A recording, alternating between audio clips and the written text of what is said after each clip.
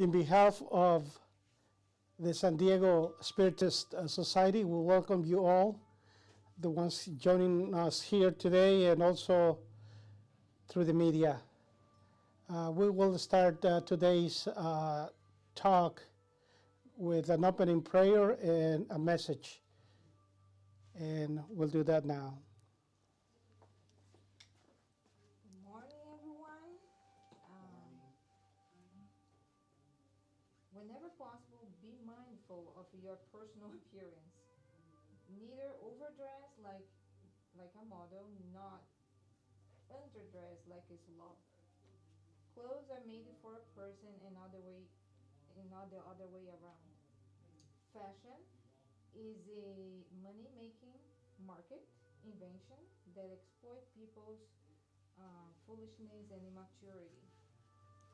A clean outfit that protects the body, even if outdated, is worth more than the latest, oftentimes ridiculous creation. Do not feel bad for not being in vogue, which is always short-lived. What do you mean? It means, to be always in fashion because fashion changes all the time.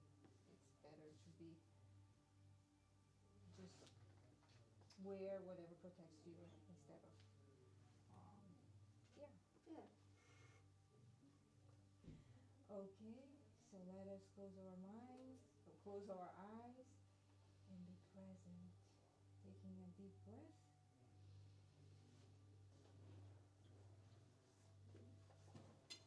Another one.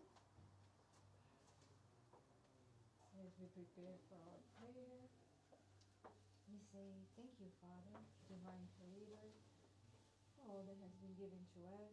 Thank you for this day, for this month, the month of Easter, that reminds us of renewal and inner transformation. So help us to be open to the message today, so that we can enhance our inner process to get better every day. Thank you once again, and we ask permission then to open our meeting, our Sunday, spiritual Sundays. May your will be done, not ours. So be it.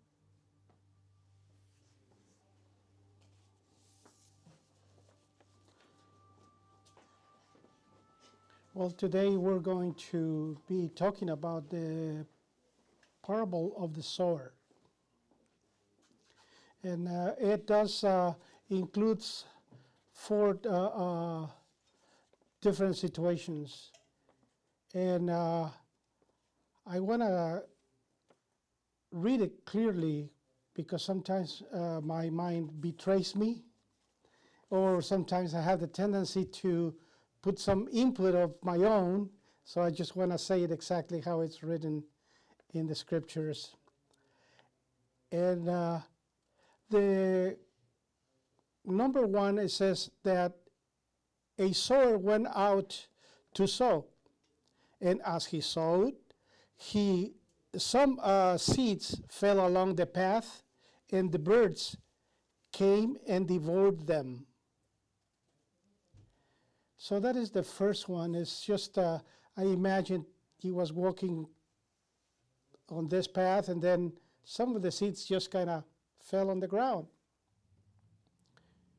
But since they fell on the ground, immediately the birds, they came and start eating the seeds, so they didn't produce anything. And the explanation for this, it says clearly here that when anyone hears the word of the kingdom and does not understand it, the evil one comes and snatches away what has been sown in his heart. This is what sown along the path. And there's a clue, or there's a word here that caught my attention. It says, and does not understand it.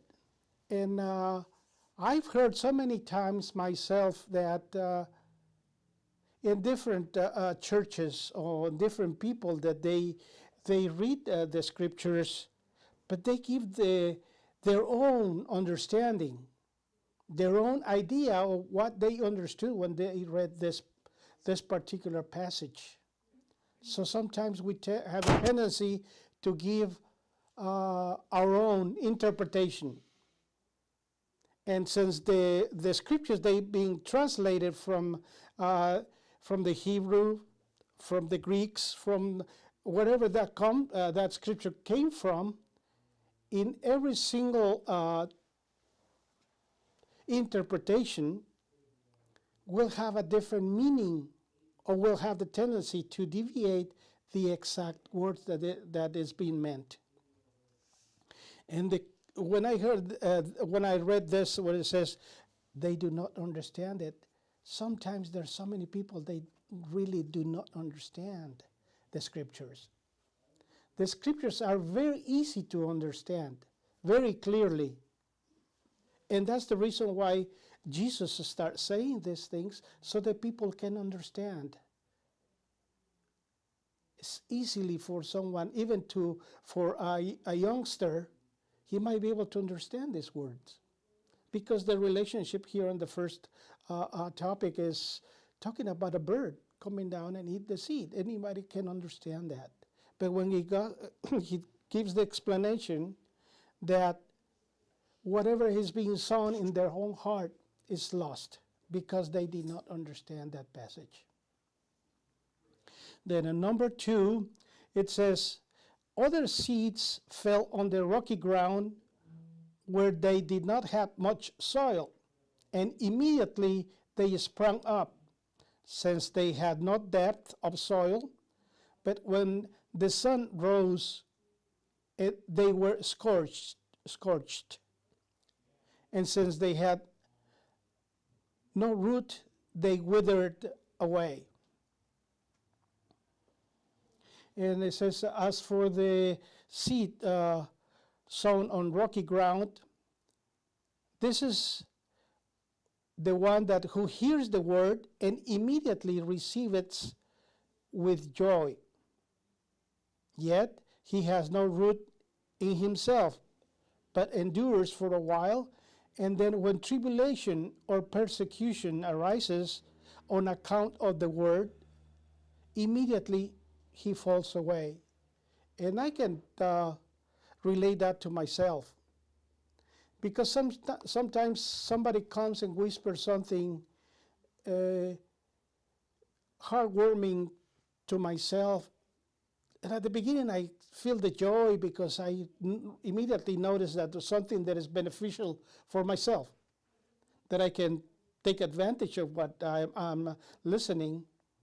But tomorrow I forget about it. Or if I didn't forget, sometimes as it says here, the tribulations, they come. I start paying attention more of the tribulation and what will be the consequences of that tribulation to me or my family or my friends.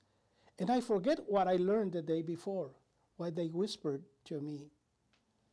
So that is the second aspect that is talking about, that sometimes we receive the information that is good for us, but when we have problems, you name sickness, the pass away of a loved one, and then we start getting ourselves immersed into that situation, and we forget about the word that we learned. And the third one, it talks about that other seeds fell among thorns, and the thorns grew up and choked them. And when I read this, I started thinking about myself. Well, what does it mean? The seeds, they fell on the thorns, or among the thorns, and they were choked. And they give us the explanation. It says, as for what was sown among thorns, this is the one who hears the word, but the cares of the world and the deceitfulness of riches choke the word and proves unfruitful. And this is another thing that happened to us.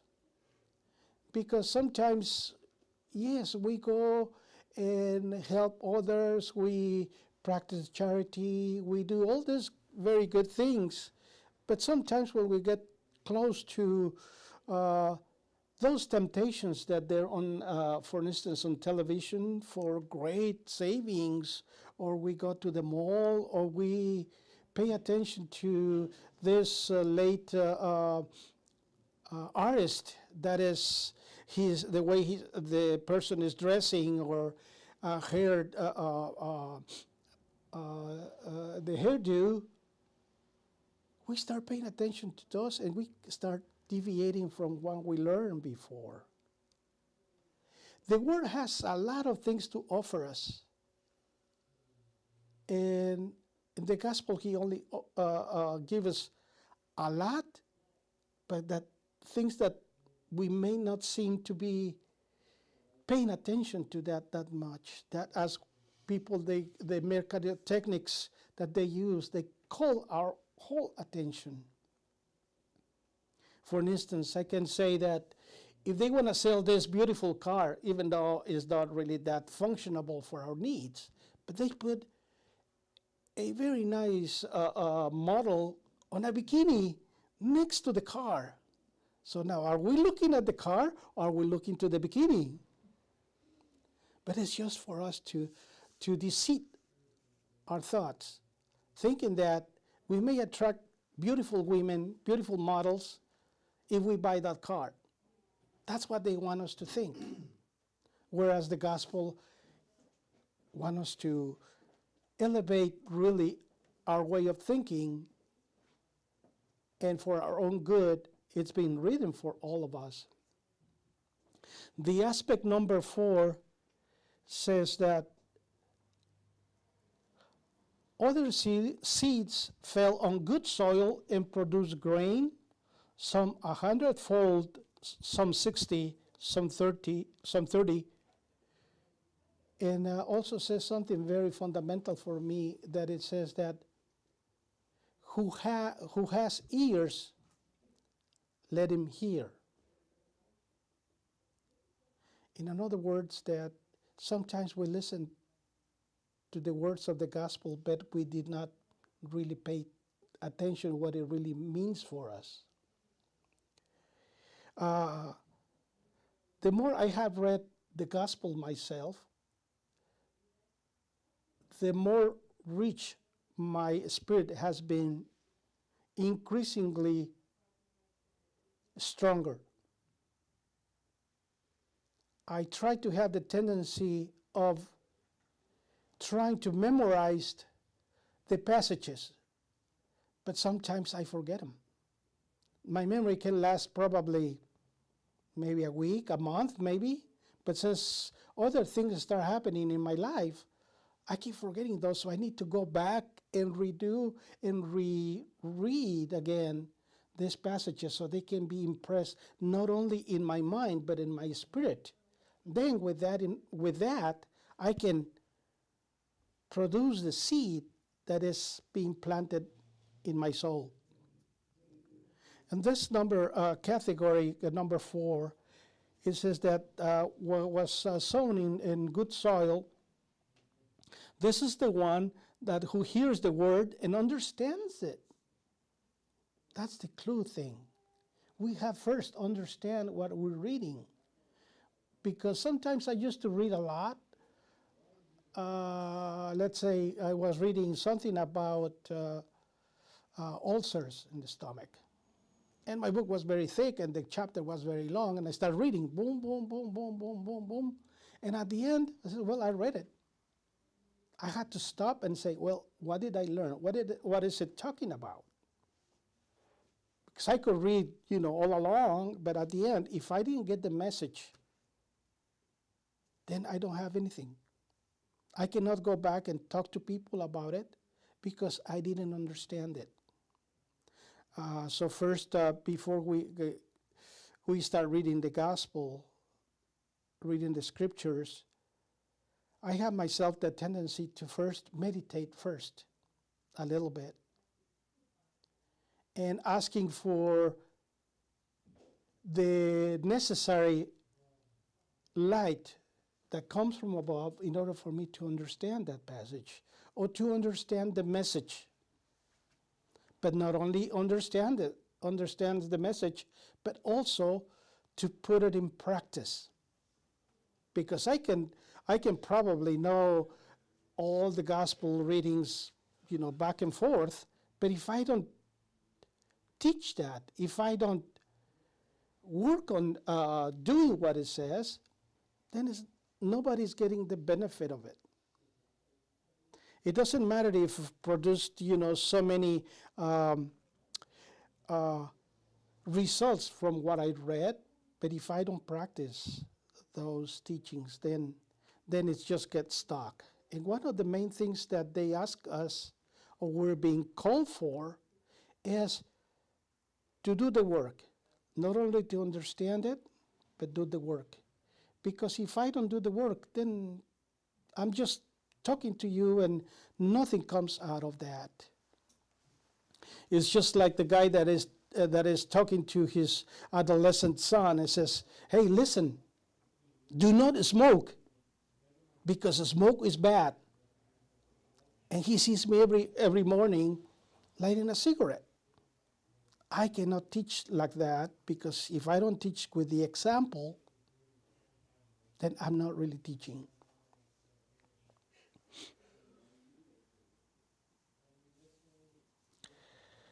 And I also want to read on this topic what it talks about to us as Spiritists. And it says very clearly, it says, this parable finds an equally just application in the different categories of Spiritists. It is not the emblem of those fixated only on material spirit phenomena. When I start talking to people about Spiritism, 100% I can say some people, they will misjudge what I'm telling them. And the reason why they do this misunderstanding is because they do not understand. They don't have no clue of what Spiritism is all about. They do not understand that Spiritism is the love of Jesus Christ put him to work. It's a manifestation of what we learn about the gospel to our friends, to our neighbors, to our enemies even. Because Jesus Christ, he asked us, well, love your neighbor as yourself. But he went beyond. He said, love your enemies. And with that, my friends, is something that is very, very hard to take in consideration. Because if somebody comes and hits me on my head, do I have to go back and express to him my love and say, I'm sorry, I'm sorry that you hit me, instead of me trying to defend myself onto that aggression. And Jesus Christ said that, love your enemy, because we had the perfect example right at this very day. We're all feeling the results of just a pandemic crisis that was on the world. And as soon as that start feeling that is coming down, that things supposed to be coming back to normal, then the war between Russia and Ukraine starts. If they did understand, if Russia, the people from Russia understood that we have to love our enemies, there will be no more wars whatsoever. In order for two people to fight, there should be one person that is trying to create danger to the other one, but this one has to respond back. And somebody said before that we cannot extinguish fire with more fire. It's my clearly understanding that in order for people to go into war, they both have to retaliate one another. But if one understands that, no, I have to love my enemies, then nothing initiates. And it's very difficult to understand sometimes. Only by very deep meditation of what love is and what Jesus Christ wants us to deliver to our neighbors, to every single children of His. With that in mind, then we should love one another. And things, they may go better. Sometimes I go so far that I would like to imagine this world, this whole world, living like that.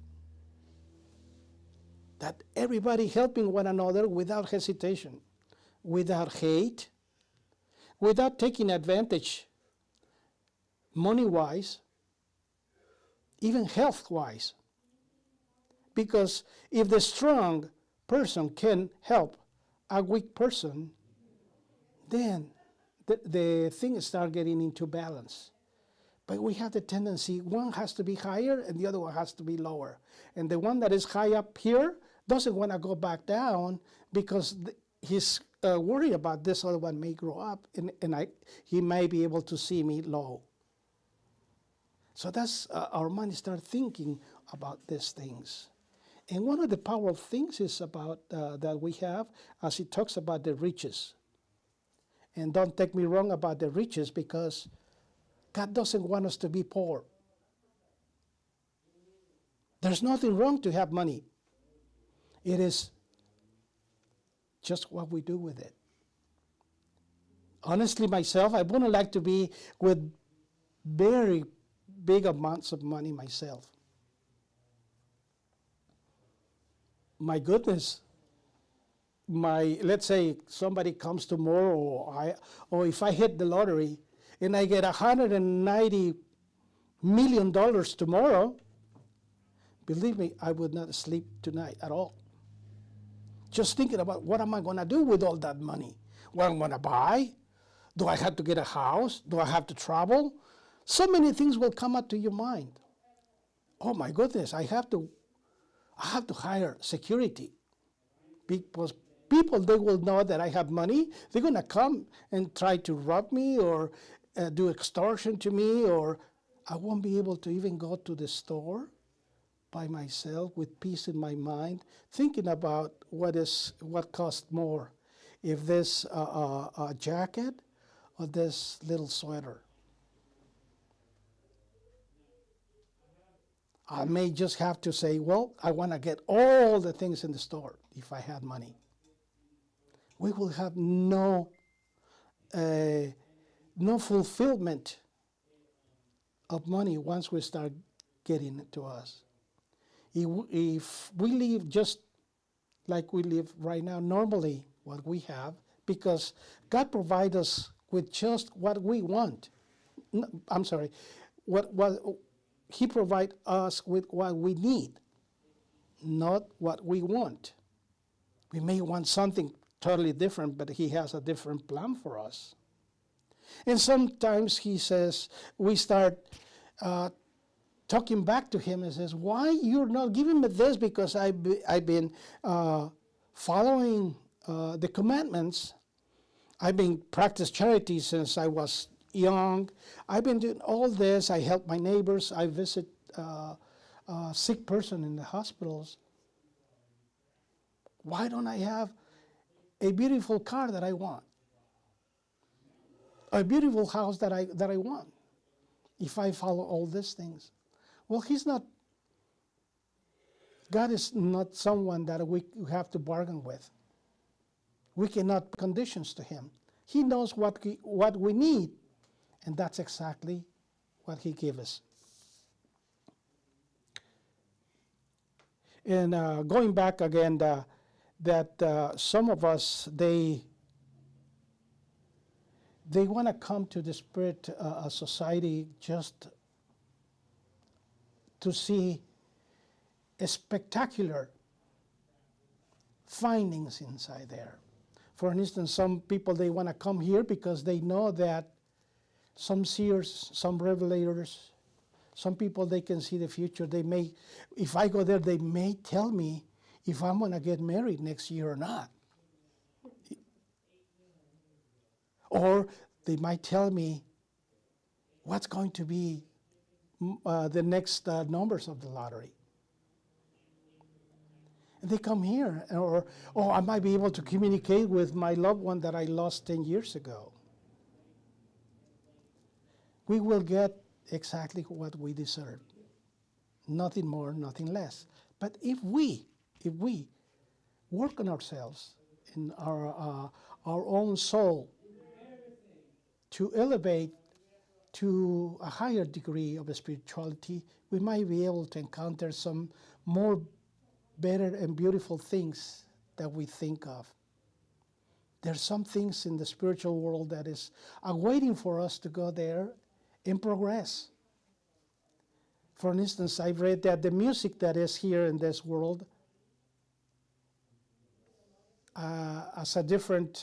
is so much different in the spiritual world. You cannot compare. It's totally different down there. More joyful, more pleasant. Now, if you go to the spiritual world, you may go into that with no ears, with no eyes. So how is that possible that the spiritual music will be a lot better if you have no ears? Well, you do have some other means of listening with your spirit, which is a lot greater and will have no means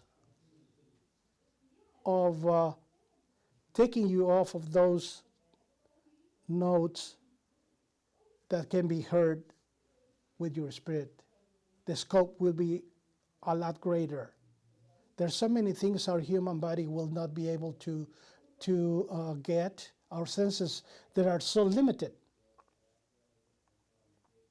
But once we freed from the physical body, then we'll be able to free, and our spirit will be, the capabilities will be 100 times a lot more greater than what we can accomplish. Some of them, as I said before, they come here to just out of curiosity. And sometimes by curiosity, we go to church to see what that church has to offer to us. We go there to trying to hear what we want to hear, not what is being taught. And I've seen so many people, they come to church so disappointed. Well, they're talking about this weird things. They may come to the Spiritual Society of San Diego, and they say, these things are more weirder than others that I've heard in my church. And why do they think like that? It's impressive to me that they get disappointed because they do not understand. And they do not understand because they do not have the desire of learning, taking the time to pond onto those things that they may think out of our reach of understanding. But if they try to put a little bit of effort, they might be able to understand the whole thing, little by little, as we said before, precept by precept. Some other people, they may come here seeking only dazzling spirit communications. If we do not understand the gospel fully, how can you understand a spiritual communication? How can you understand that we're immersed in an ocean of all these communication ideas from the spiritual world? We are immersed. The physical realm is immersed in the spiritual world, in the spiritual realm. So we're part of that. As we are not only part of this earth, but we are part and immersed in a whole universe we cannot even comprehend. So the things that we have to really understand is a lot greater than we can think of. If somebody says that, well, I know a lot, we won't be able to believe that, because there's a lot of things we still do not comprehend. Like they say, well, my mind, and then touch the head, thinking that the mind is inside of the brain, an organ that is only a receptor. The memory is not even stored in our brain either. Everything goes to the Spirit, and the Spirit knows everything, records everything. He's the one that moves our physical body, and our physical body is the response of what He is ordering us to do. And